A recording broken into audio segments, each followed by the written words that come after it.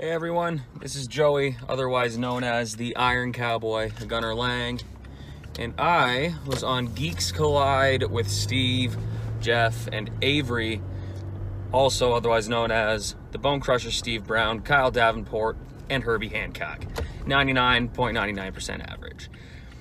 And we had ourselves a little toy hunt, and it was a magnificent experience.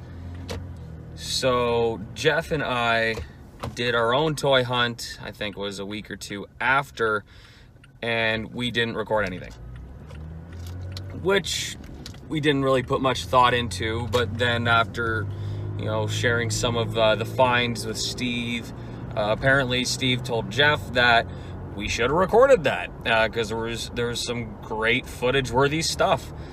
And so now I'm on a bit of a solo toy hunt for my birthday.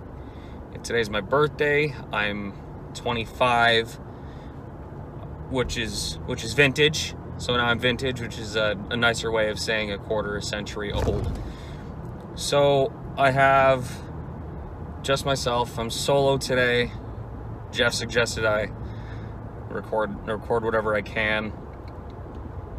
And I have a few stops in mind. I live in Oshawa, so there's really not a massive selection of stuff, but there are a couple of comic shops, one of which sells toys. Actually, three comic shops, two of which sell toys. I'm gonna be making stops at all of them. The first one is my local comic shop, Worlds Collide. And that's going to be where I just get my comic pickup for my pull list. And then after, I'm going to take a quick little jaunt down the road to New Books. And we'll see if I can find anything there. But first and absolutely most importantly is Tim Hortons, because it is still the morning, and I can't start without Tim's. I'm sure tons can relate. So I'm gonna do that stupid hand thing Steve likes, and I'll catch y'all in a minute. All right, we're back on the road.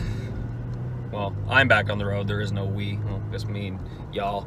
But I'm back on the road and heading to our first stop, Worlds Collide, for my pull list pickup. So nothing particularly too toy related there.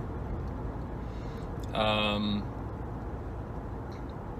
show you after that what I get, just for shits and giggles.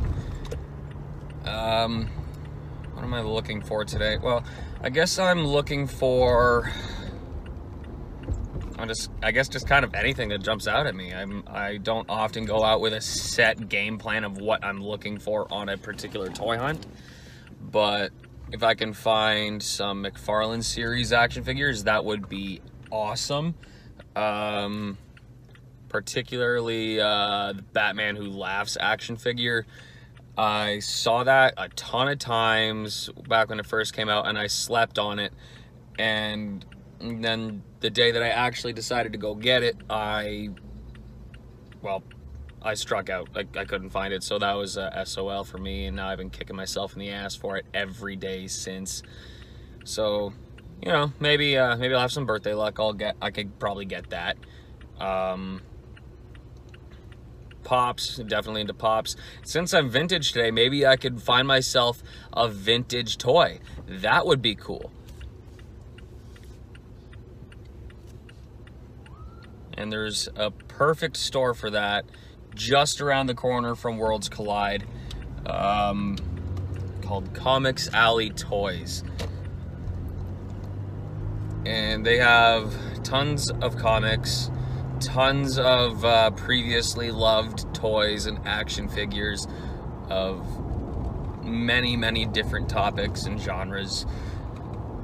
Old TV series, wrestling, of course.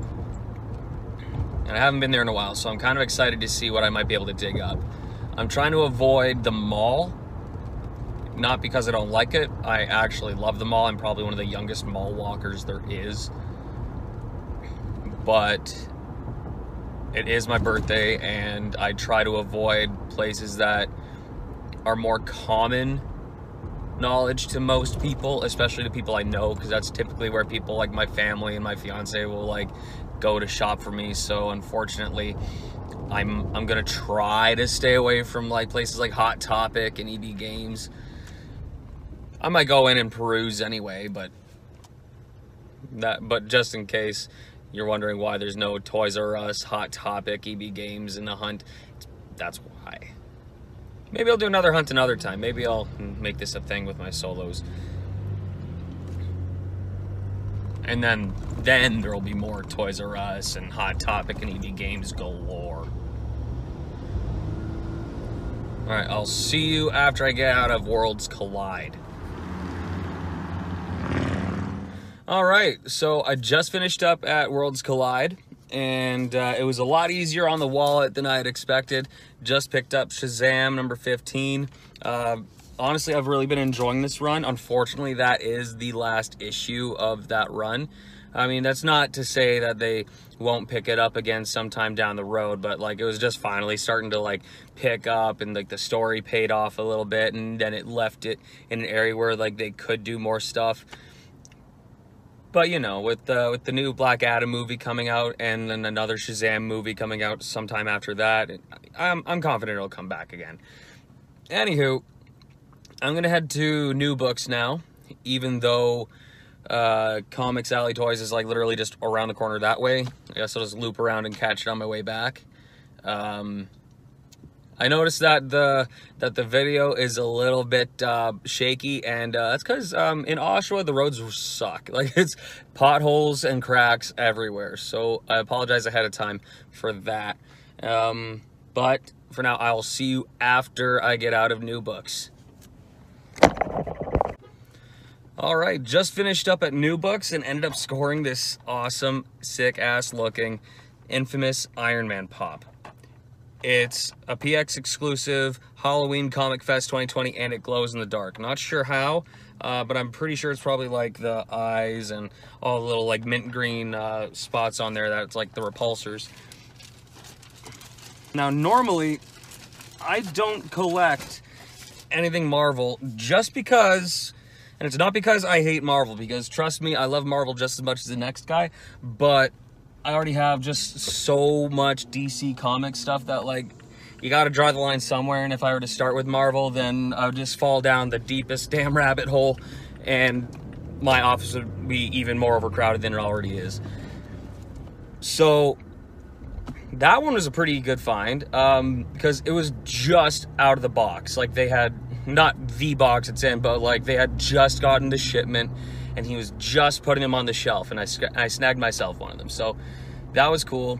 Like I said, normally I just grab the DC stuff, but honestly, I could not resist an Infamous Iron Man. I've always loved that design and that story.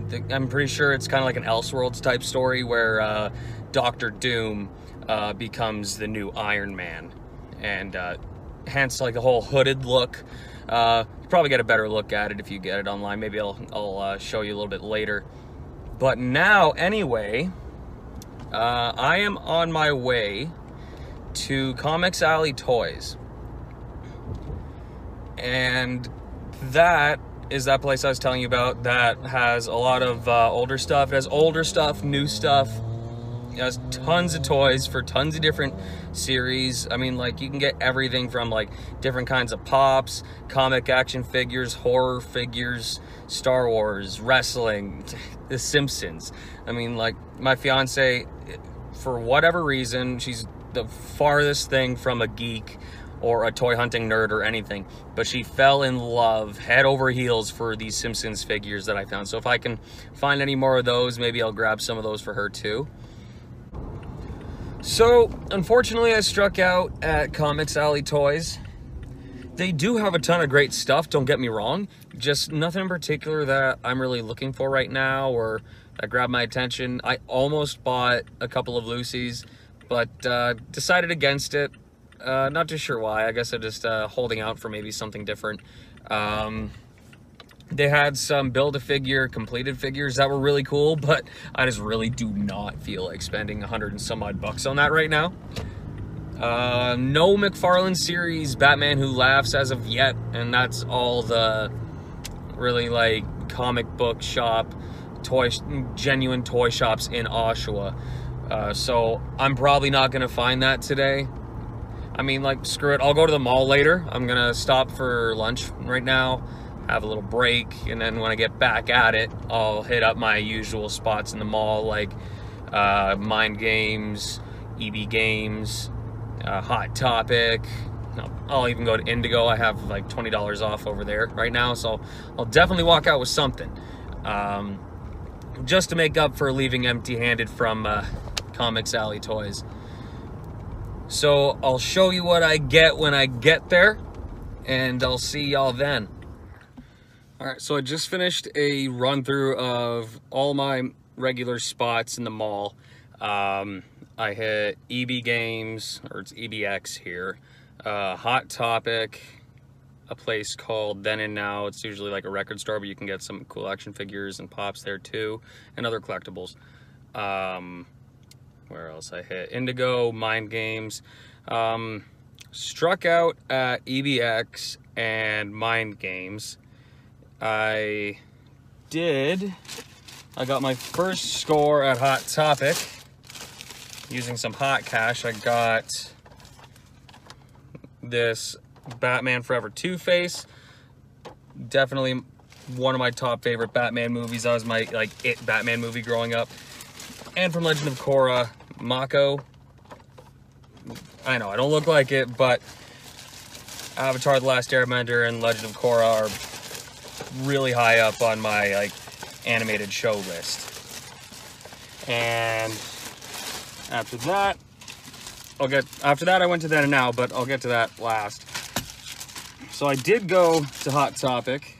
So I went to Indigo after Hot Topic, and I got Justice League Volume 5 of the Scott Snyder run with James Tynion as well. And it's a big one. It's going to take me a while to get to and even longer to read. But I'm really excited I got that, and it's a regular 33 bucks, but I got 20 bucks off it with renewing my Plum membership. And finally, something I got after passing it up for like the last 10 times I went into that store, and I figured, you know what, screw it, if it's there today, it's my birthday, I'll get it for myself.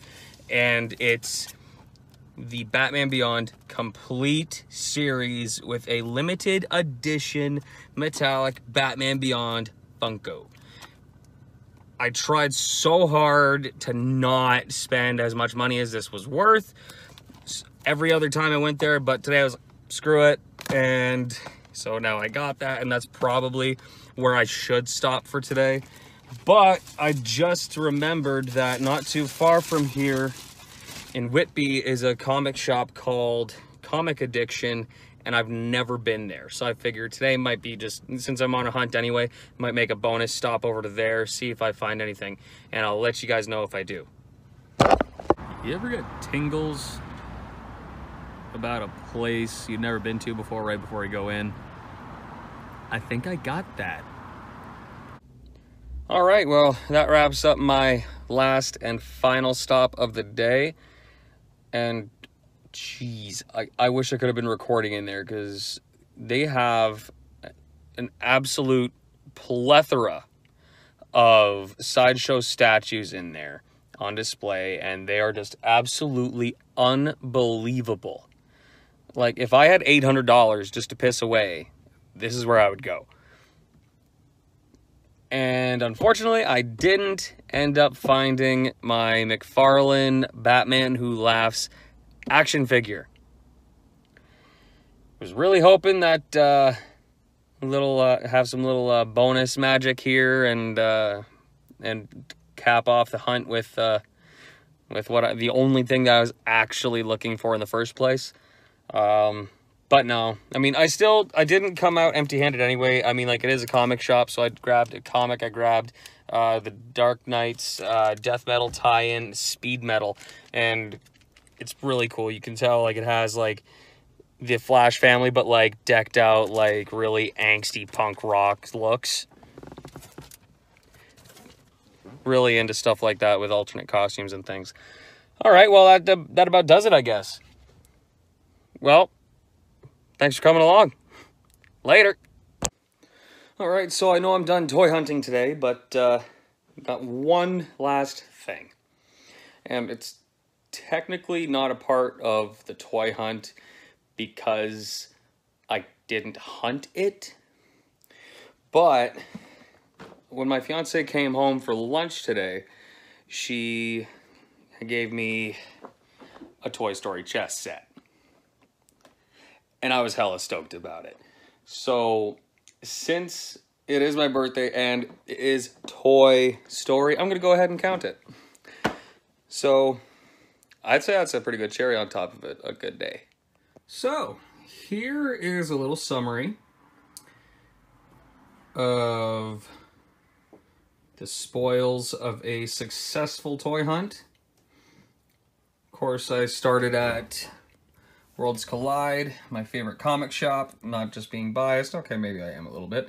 Got issue 15 of Shazam, which honestly I'm a little sad is the final issue of this run, because I've honestly been enjoying it.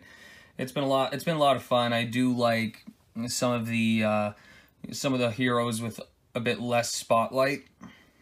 And then I took it over to New Books, picked up this infamous Iron Man. I don't know if you can really tell, but it's glow in the dark. I guess the eyes, the little repulsors there, and I guess wherever you see kind of a mint green on there. If it was darker, which it's not because it's daytime, I'd probably get a better look at that. Then, where was it? Yep, struck out at Comics Alley Toys. But to make up for that, I went over to the mall, even though I decided I wasn't gonna. Figured, screw it, it's my birthday, I'll shop if I wanna. And I got Mako from The Legend of Korra and Two-Face from Batman Forever, a classic for me. Those were Hot Topic. I went to Indigo and grabbed Justice Doom War. That's Justice League Volume 5 of the Scott Snyder, James Tynion run. And I am absolutely loving the art, the story, all this. I mean, like, sometimes I like to wait for the trade paperbacks to come out of a certain arc, just so I can have a real good collective reading experience when I go through it, as opposed to waiting month after month for each issue. So that's what this is, and I can already guarantee it's going to be well worth the wait. I skimmed through it, and oh my god. All I gotta say, Justice Society. Huge mark for Justice Society. Anyway, and finally, this is probably actually it is the biggest purchase of the day. My Batman Beyond series, complete series with a limited edition metallic Batman Beyond Funko. And I have been hunting for a Batman Beyond Funko in the wild forever, and I just passed up on this one for the past like 10 times I went to that store because it was just too expensive at the time. But today, I figured, screw it, it's my birthday, I'm gonna treat myself. So, finally have that in the collection, and I've really wanted Batman Beyond the complete series anyway in my like movie archives too. So there's that. And then my first trip ever to Comic Addiction resulted in me finding Death Metal, Speed Metal tie-in, and I'm really excited to read this because all the Death Metal stuff and everything before it that's been coming out has been really interesting. Some of it's kind of nonsensical, but I really like nonsensical in comics. It's comics, it's fiction, it's superpowers and stuff. It's not supposed to be that realistic or believable, so just turn your brain off and enjoy it, and that's, I'm assuming, what I'm going to do with this. And then finally, of course, this little birthday gift. I've always loved Toy Story. I'm a huge Disney buff, and Toy Story, the first one, had just come out when I was like tiny, when I was very small. I think I was about if I'm not mistaken. It was about 90, it was the late 90s it came out. So I would have been like around 4 or 5. And now my fiance got me this, and she doesn't know how to play chess. So help me. Otherwise, I'm just not going to be able to enjoy this. But all in all, I am very happy with how today turned out. And honestly, I really want to do one of these again. It'll definitely be more fun with more people. But it's Wednesday. It's literally the middle of the week in the middle of a pandemic. And who's not working besides me, who got the day off work today?